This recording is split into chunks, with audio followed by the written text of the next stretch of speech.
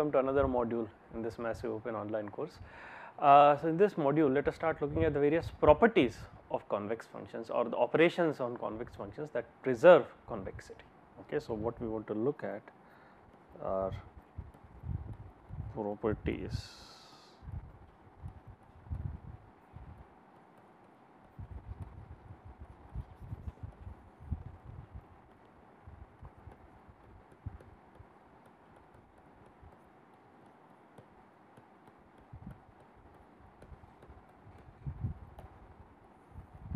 or you can also say operations that preserve convexity. We want to look at the operations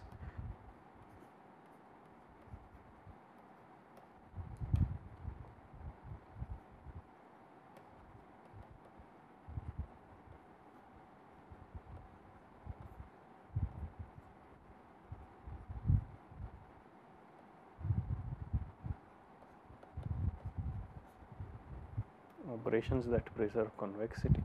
Now, f equals convex, if f is convex, okay. So, consider a function, first one is simple, f is convex, then this implies alpha times f of x bar if that is provided alpha is greater than or equal to 0 is also convex, correct. And this is very simple. If you have, what this says is that you have a convex function and you are scaling it by a factor alpha, right. So, this is f, this is alpha times f.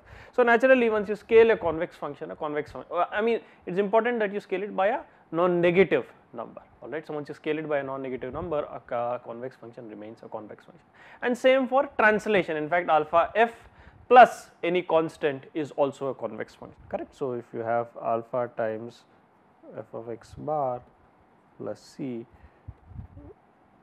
this is also a convex function. So, you can scale and translate a function, it remains a convex function. Also simple to see that if you have several functions fi of x bar,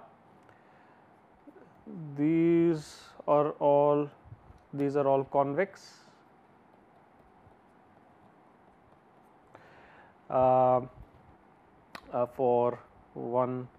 For I equals, let us say,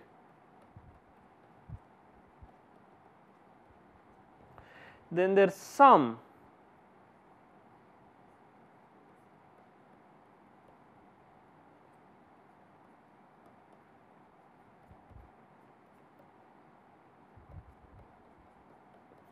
is convex. So, if you take large number, so if you take functions, several functions which are each of which is convex, for instance here we are considering n functions f1, f2, fn, each of which is convex, take their sum, that is also a convex function. In fact, this extends, the interesting thing about this is this extends even to infinite sum and more importantly integrals, alright, and we will see an application of this later, alright. So, this extends to an infinite sum, we will try to see applications of this later.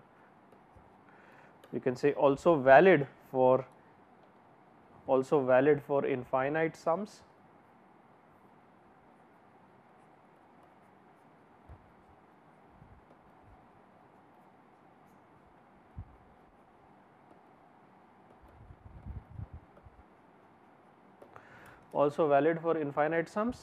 plus also integrals, which is nothing but a continuous sum. With affine function similar to convex sets, correct.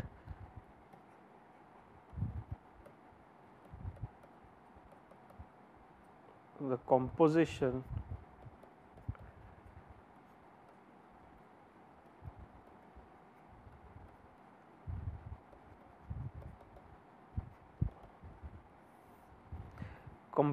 with affine functions, f is convex,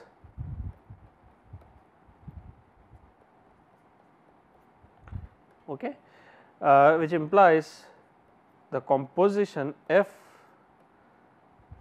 Ax bar plus b bar, correct. Remember, this is an affine function.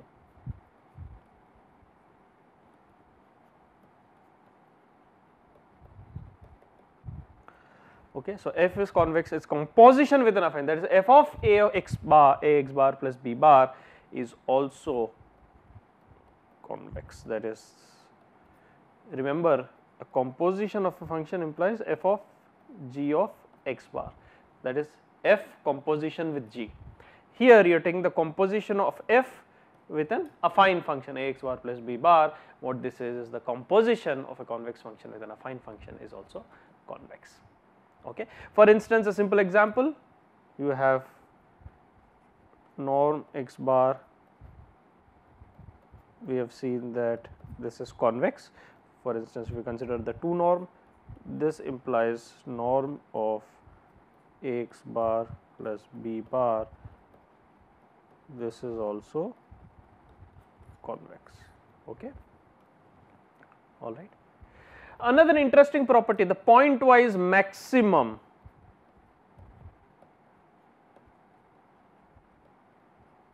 Or you can simply call this as the maximum.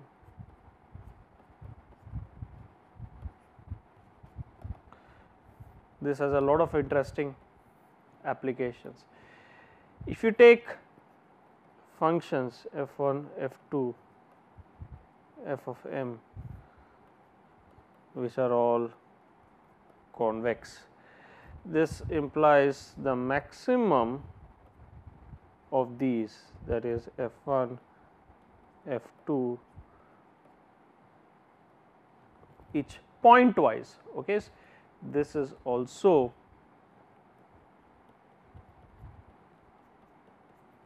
you can think of this as the pointwise maximum. For instance, you have 2 functions convex. So, this you can see this is convex, correct.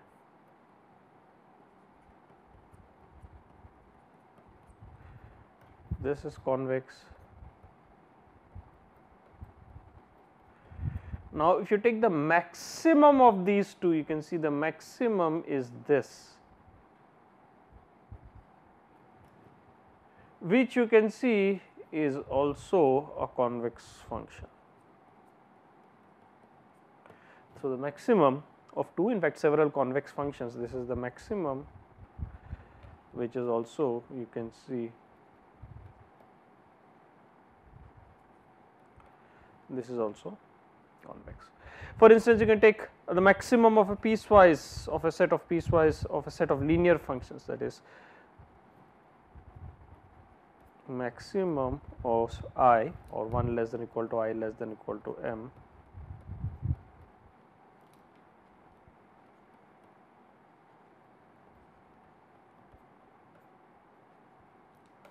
A bar transpose plus bi, and this is known as a piecewise linear function, correct. So, if you take the maximum of several linear functions, this is what you get is a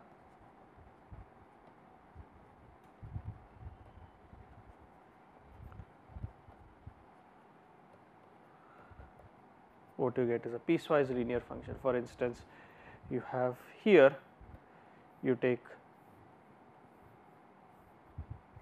several linear functions and you take the maximum, you can see you get something like this. Okay. So, this is basically, first you have, this is convex, further this is also a piecewise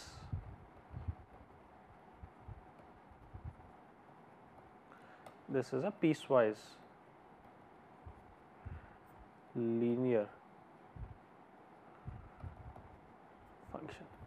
Okay. So, you take several linear functions right, which are basically hyperplanes. You take their maximum, correct, what you get is a piecewise linear function which is also convex, and that follows from the property that we have just seen. Okay. Let us now look at another concept, that is the composition. Let us look at a simple case of scalar functions. Let us look at the composition with scalar functions.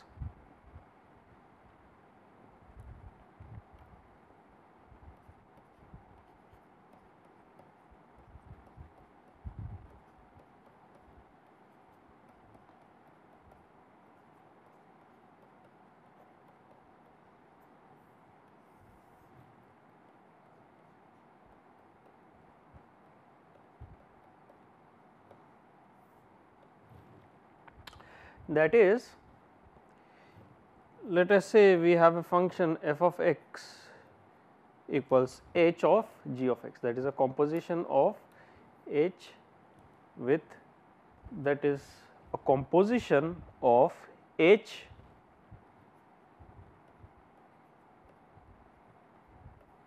with g. Okay.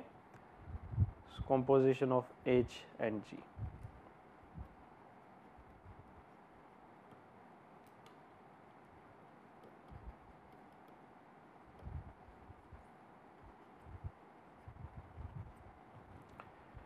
Now, this is convex. So, f of x is convex if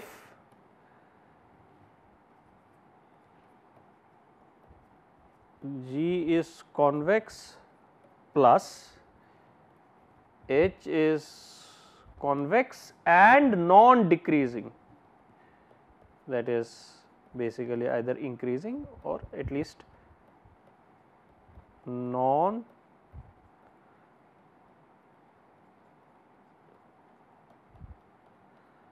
decreasing. Okay. That is if, so we are looking at h of g of x, if a g of x is g is constant and h is both, if g is convex and h is both convex and non decreasing, then f of x is convex. Or if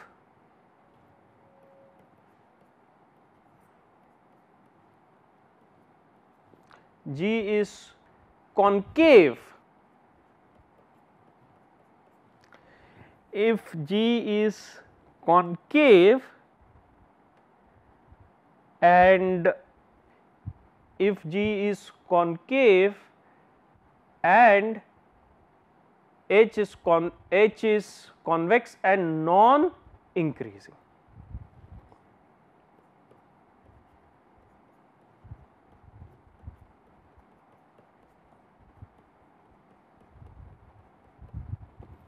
Non increasing, that is, it is a decreasing function, or at least should not increase, that it is a non increasing function.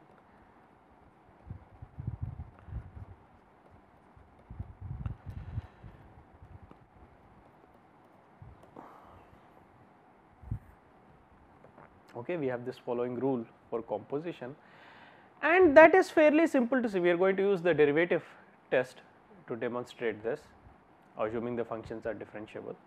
All right. What we can show is that you have f of x equals h of x equals h of g of x. So, if you take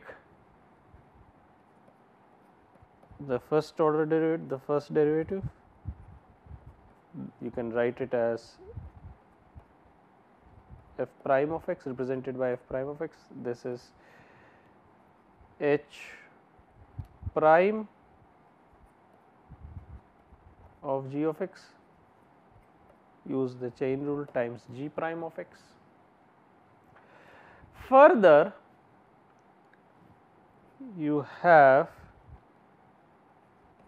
f double prime of x, second derivative of f of x, or the derivative of f prime of x, use the product rule. So, it is h prime second derivative of g of x into derivative of g of x into derivative of g of x. So, this is g prime of x square plus, well, h prime of g of x into derivative of g of x, which is g prime of x. Okay.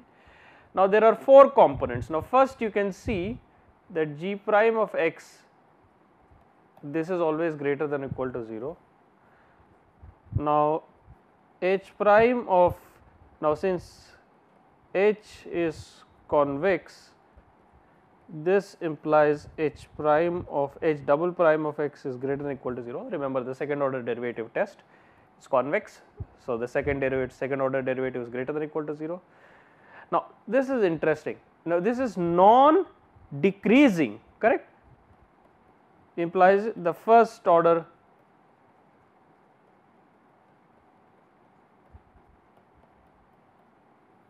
this implies h prime of x or h prime of g of x is greater than or equal to 0, and the last condition we have is g of x is convex, implies the second order derivative of g of x is greater than or equal to 0.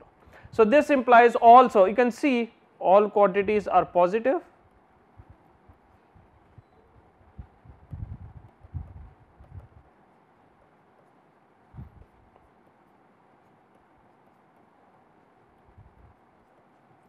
Implies second order derivative greater than or equal to 0. This implies that f of x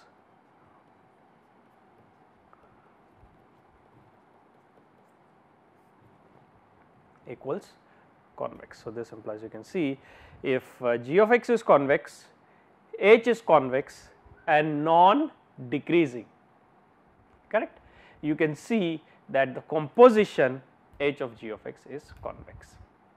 Okay. Now, similarly you can show it easily for the other condition, that is, start with again f double prime of, let us write that the second derivative is second derivative of h of x g prime of x square plus h prime of g of x to g prime of x. Now, you can see this quantity g prime x square is always greater than or equal to 0. H of x is convex in the second condition also, if you look at that, h of x is convex. So, this is greater than or equal to 0, convex.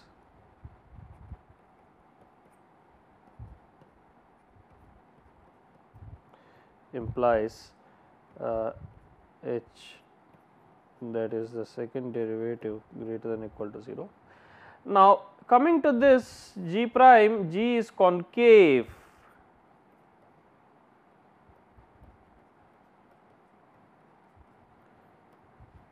This implies g second order derivative g double prime is less than or equal to 0. H is non increasing.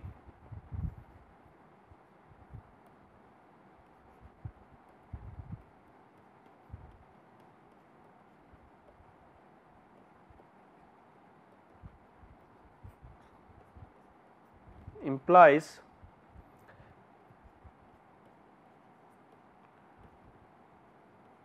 h prime g of x is less than or equal to 0. Now, together g prime x less than g double prime x less than or equal to 0, h prime of g of x is less than or equal to 0. So, this implies, since both of these are less than or equal to 0, this implies h prime g of x into g double prime x greater than or equal to 0. So, now both the quantities in the sum are positive.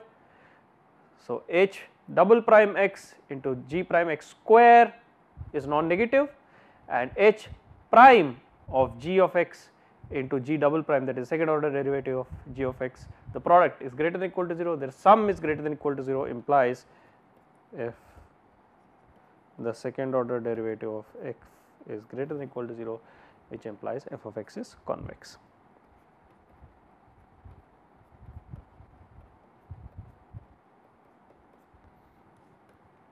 Implies f of x is convex.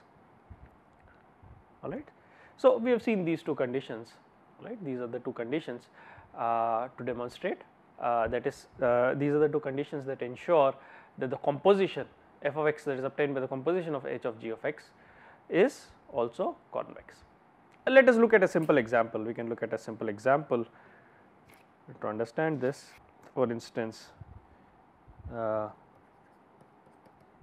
example, you take e raised to x square. Now, this is equal to h of g of x equals x square, h of x equals e raised to x. Now, you can see g of x square, this is convex, and if you look at h of x equals convex, and in fact it is increasing.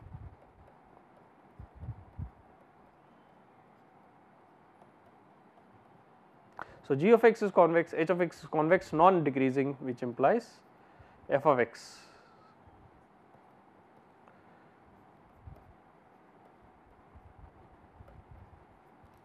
which is h of g of x is convex. And you can just check that if you take f prime of x, you get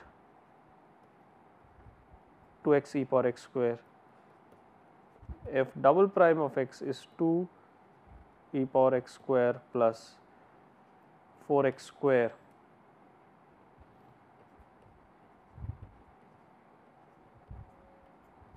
which is greater than or equal to 0, implies that f of x equals convex, f of x is a convex. Similarly, one can derive results for the concavity of f, that is when is f of x concave given that it is a composition of h of x with g of x. One can derive the corresponding conditions for concavity. Okay. Similarly, one can derive